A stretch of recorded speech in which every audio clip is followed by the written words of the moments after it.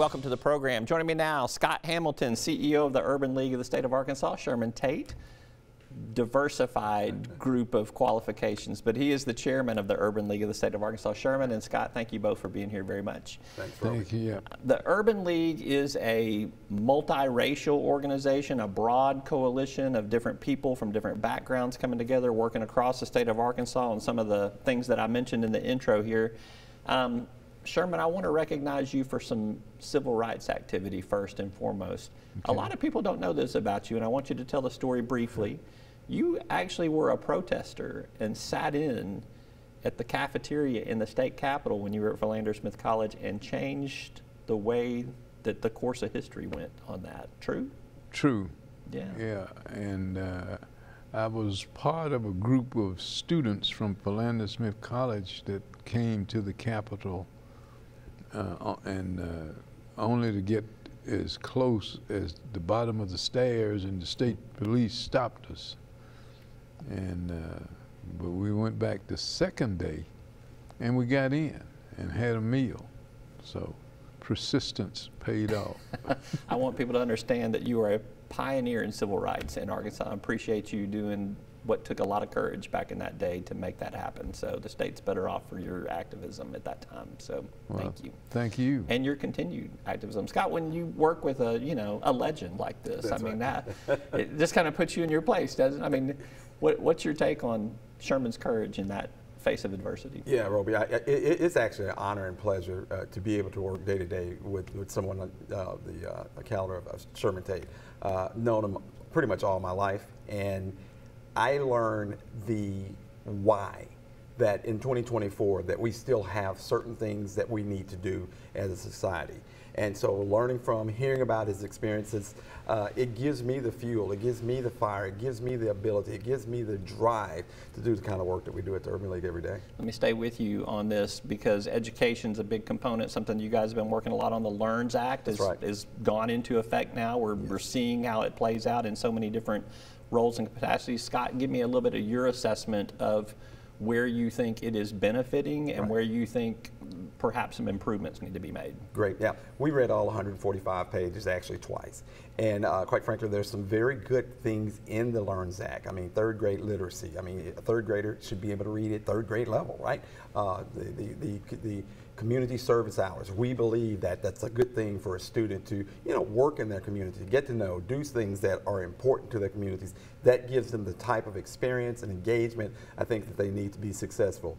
The career track development. I mean, again, identifying what do I want to do when I graduate. So these are all areas, Roby, that we're trying at the Urban League, going around the state, talking to superintendents. We've had some conversations with some folks from the Department of Education of how can the Urban League be helpful to make sure all kids in the state are aware of these requirements, that their parents are aware, and if there are things that we can do to help to make sure those things happen. There's some concerns. I think it was a lot that was put out there quickly, right? Now, education is a big challenge, and so it's like eating an elephant, man. You just got to take a bite of this thing. But I think at the end of the day, there's a lot out there. And so a little bit of our concern is making sure that, again, students, parents, school districts are very aware of some of the requirements and finding ways to make sure that students are able to meet the requirements. One of the first school districts to get some benefit, some would argue, some harm, some others would argue, was the Marvel School District. Anybody in this room at this table from maybe Marvel, Arkansas, has some connections to Marvel, Arkansas? No. Oh, you do? Oh, my goodness. Absolutely. Anyhow, what's your take on the LEARNS Act and how it has helped and hurt?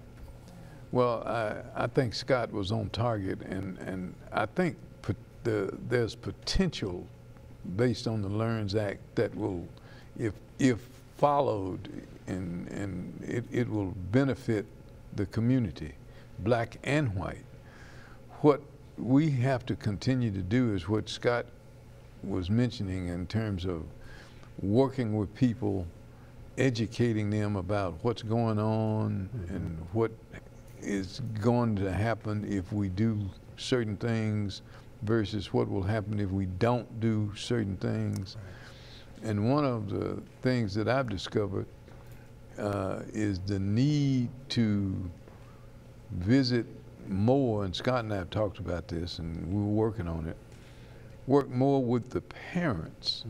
Parents have to understand their responsibility and how important it is that they do what needs to be done in terms of coaching and teaching and supporting their not only their children, but also being available and accessible to the people at the school, the teachers in the classroom, the principals, the superintendents, going to school board meetings, Yeah.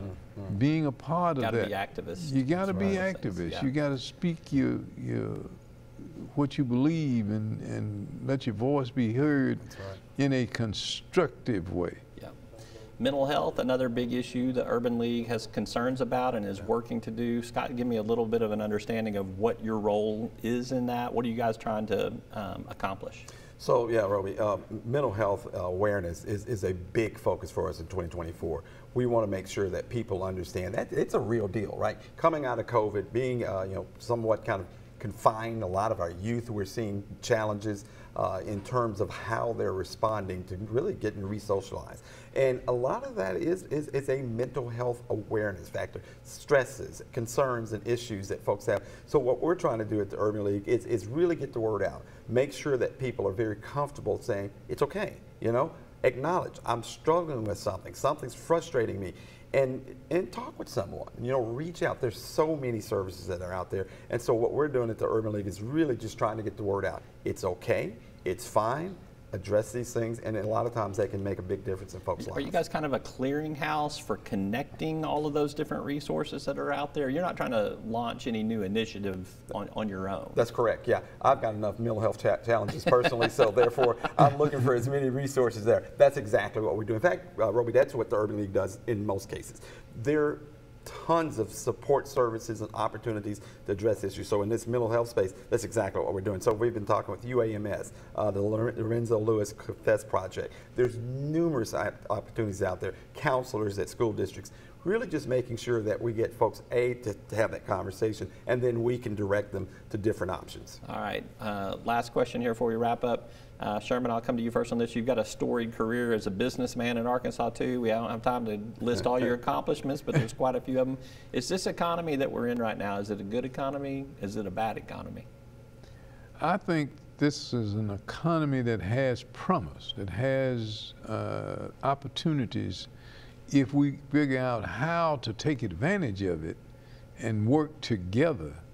The thing that disturbs me and causes me problems right now and concern is we don't have the relationship between the community and the local leaders that we had during the height of the civil rights movement. Mm-hmm.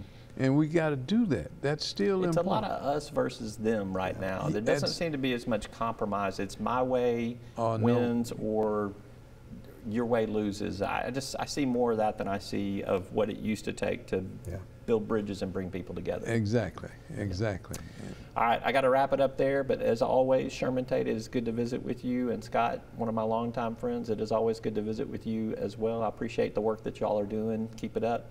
Let me know what we can do. All right. Roby, thank you for inviting us. Thank you, Roby. We appreciate you. Thank you. We're back with more right after this.